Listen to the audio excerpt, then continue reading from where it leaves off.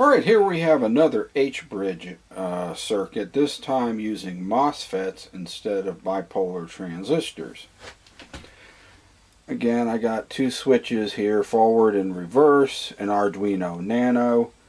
Here's the four connections from digital pin 8 through 12. These are just driver transistors for the 2P channel MOSFETs up here to keep the voltage off the Arduino. And these are two N-channel MOSFETs. Here we have, again, my current limiting circuit. This is what you need to do when you assemble these things, is to use a current limited power supply until you're sure the circuit's working properly. And of course, here again we have two LEDs back to back that are polarity indicators. Alright, let's cut the device on. You should see the motor going one direction or the other. That's showing that I'm drawing current through the system. You notice one of the LEDs are on. Notice the direction of the motor. Let's press the other switch. You notice the other LED switch is on when it changes polarity, and the motor's rotation reverses.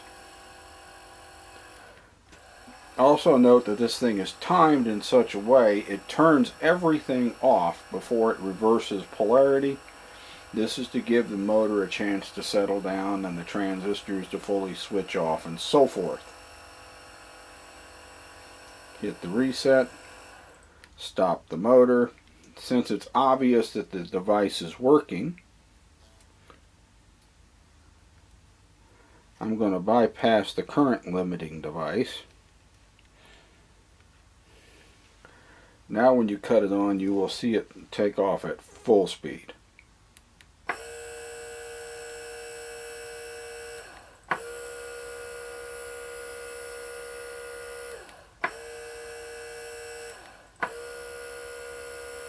And again, you notice there's a delay long enough where the motor pretty well stops, of about a half a second. It also gives me time to release the key. Hit the reset. The whole system turns off.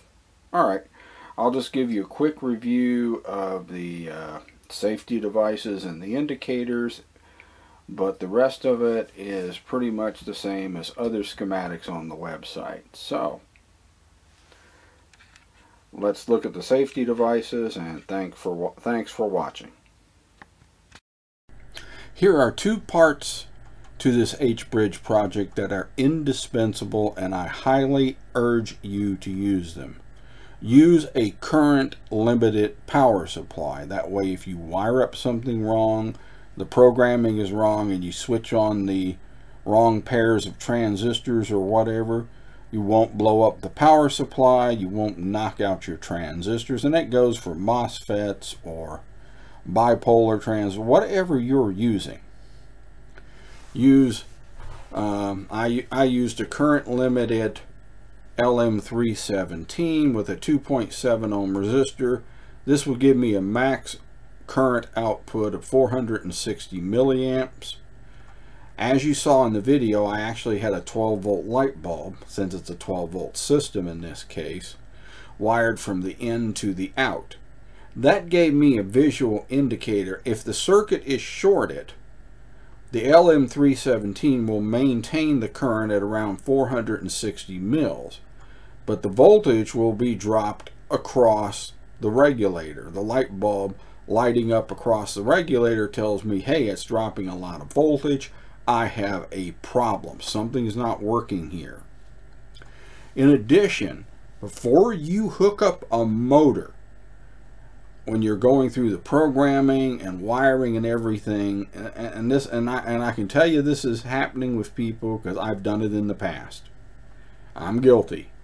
Okay, you wire it up, you put your motor on, you hit the power supply, and boom, there goes your transistors. Your power supply just blew a fuse, blah blah. That's the story. Before you hook up a motor, connect this instead. Leave the motor off until you know you got the wiring correct, until you have the programming correct. just put a couple of back-to-back LEDs through a 1K resistor across AB here. When it's working right, you should switch on one LED cleanly and it should switch off, and then the other LED should switch in cleanly. This way you can make sure that you're not having a miswired circuit trying to drive a motor dragging a lot of current through the system. So these two safety features, do what you want. I would highly advise you to use a current limited power supply and use this before you hook a motor on, and make sure that it's swapping polarity like it should. Alright, here's the exact schematic of the H-bridge you saw in the video. Up here at Q1 and Q3 we have P-channel MOSFETs. Q2 and Q4 are N-channel MOSFETs. You notice the pin connections to Arduino. Digital pin 8, 9, 10, and 11. Assuming you use the program below, you have to wire it up exactly like that. Don't move the pin numbers around. Don't modify the circuit or try to cut corners.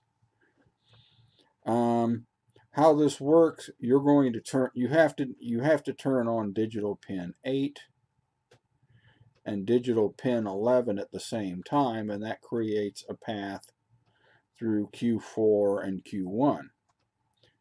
Or you have to cut on digital pin 9 and digital pin 10, creating a path through Q2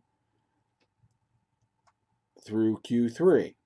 Never, ever, ever cut on Q3 and Q4 at the same time. If you're using the current limiting circuit, you won't blow anything up. But if you're not using it and you do that, that's all she wrote. Same thing here. Never cut on Q1 and Q2 at the same time. And when you're switching polarity, give it some time to settle down. Turn everything off. All digital pins 8 through 11 are turned off. 0 volts. Give things time to settle down before you swap polarity to change the motor direction. And that's all there is to it. It's a fairly simple circuit. It's a variation of what I've posted for the last couple of years. You saw it working. It works well. There was a report that some of these transistors Q1 and Q3 got hotter than Q2 and Q4. That's to be expected because these particular IRF 9630s has a higher turn-on resistance than the 630s that are Q2 and Q4. If you're going to be driving some really heavy motors, heat sink all of the transistors. All right. Good luck, and visit my website at www.bristolwatch.com. As a final quick note, this transistor here and here, the two that weren't marked with a Q, are general purpose NPN transistors. In the case of this, I use some TIP41s. Again, TIP41, you don't need a transistor that heavy. A 2N2222 will work just as well. Have fun.